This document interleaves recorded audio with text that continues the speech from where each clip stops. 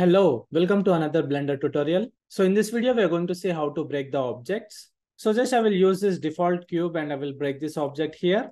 So first of all, we need to create the fracture for this cube here.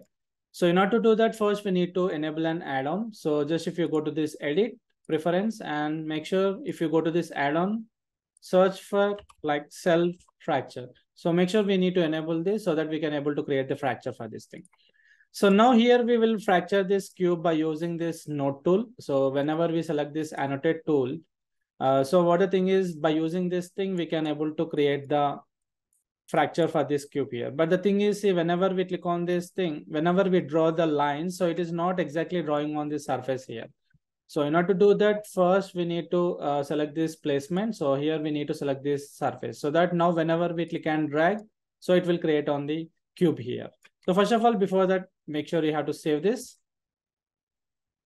So now I will just create the lines over this cube. So just randomly create this thing.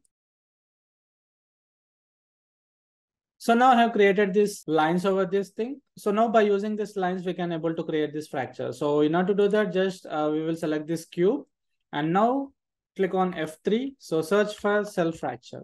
So select this and click on this cellfracture and make sure here we have to select this annotation pencil. So select this and also the source limit, I will give the value to like 250 or something, and recursion like shatter, just I will give the 1. And also just I want to create this in the new collection. So we can give the name, let's say like an fracture, so that it will create a new collection. And here you can select the size of the pieces. So let it be like a default, like small. And now we need to click on this OK. So whenever we click on this OK, see now it has been created the fracture pieces by using the lines which we have created. And now we will just hide the default cube. So see, and also see now it has been created in a different collection over here. And also we will remove this thing. So in order to remove that, we can go to this and here in the note option, just we need to click on this minus so that it will remove the notes here. So now it has been created the fracture.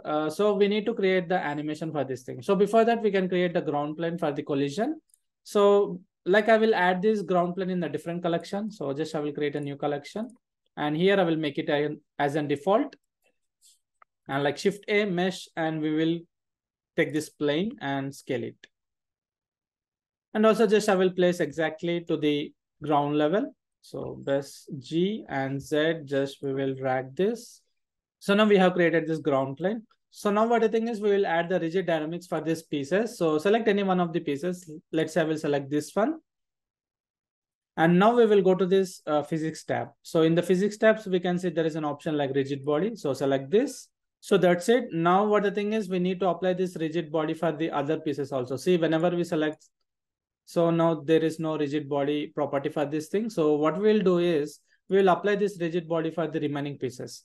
So for that, what we'll do is just we'll select the collection here. So in order to select the collection, like whatever the objects present in this collection, so we can right click on this collection and select these objects.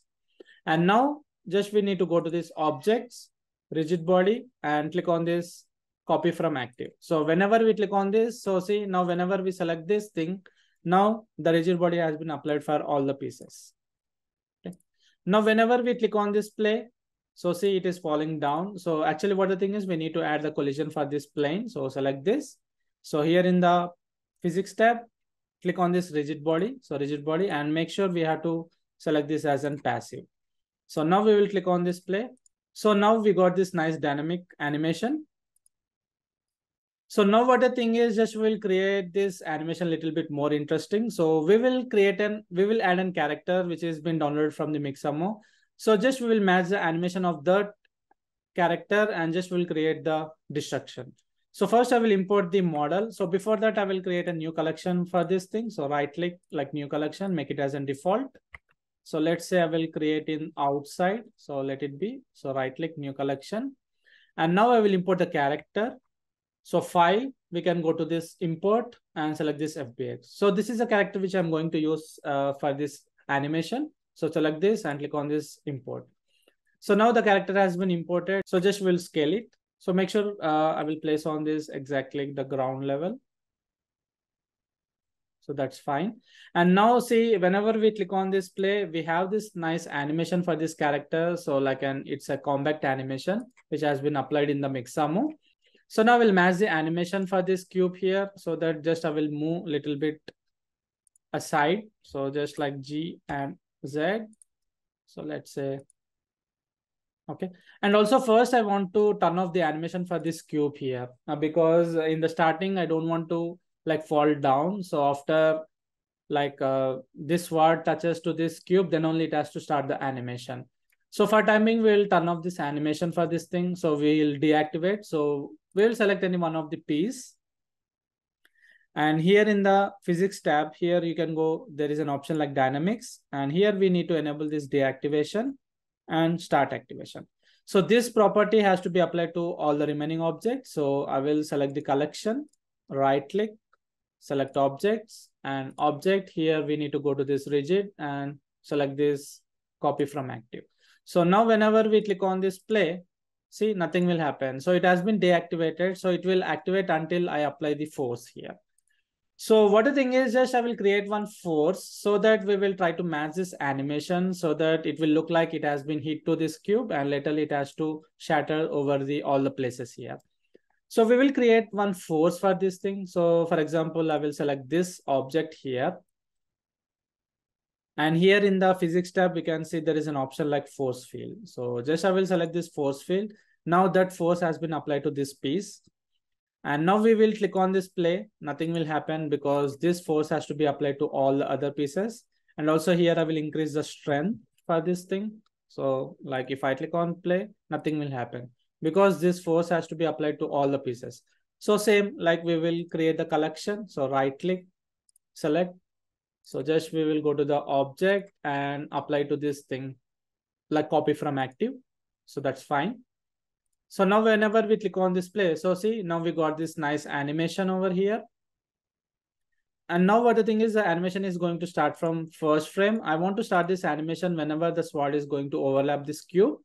So like we will animate the strength for this thing. And also before animation, we can see some of the settings here.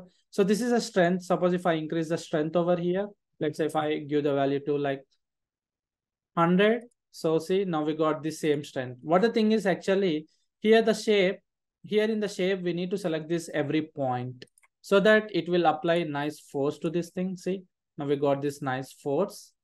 See, so we can decrease the strength over here. So let's say we can click on this 50 and now see we got this nice strength.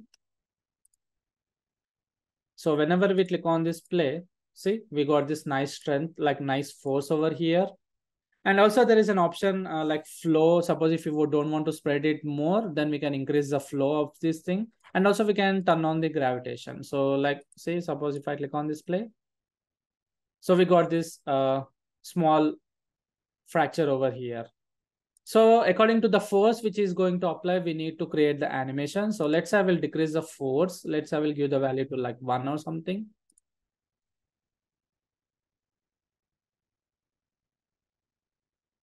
So let it buffer and just let me play again. So now let me play again. See, now we got this force, but still I want more force. So let's say I will turn off this flow for time being.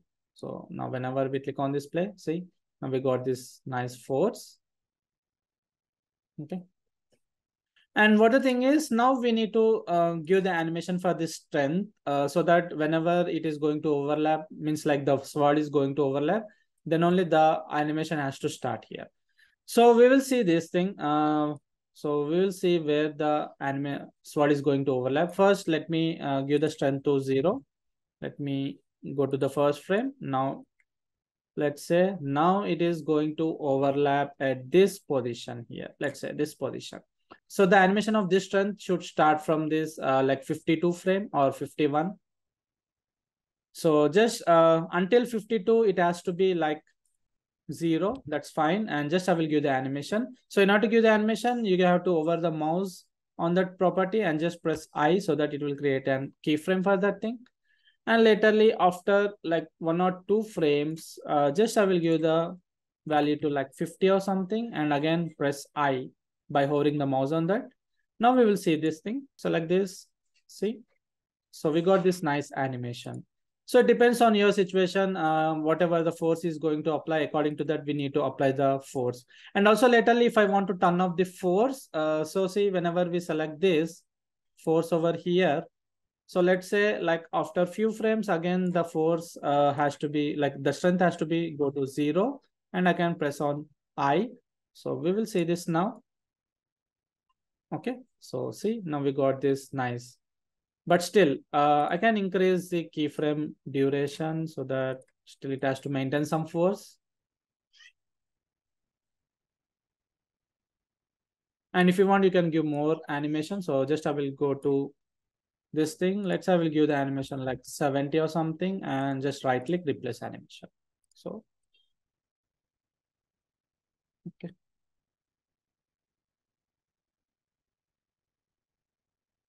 So once again, we will play this. So, okay. So see, now we got this nice animation. So in this way, we can break the objects by using this force and the cellfracture. And also just we have created this animation by using the character.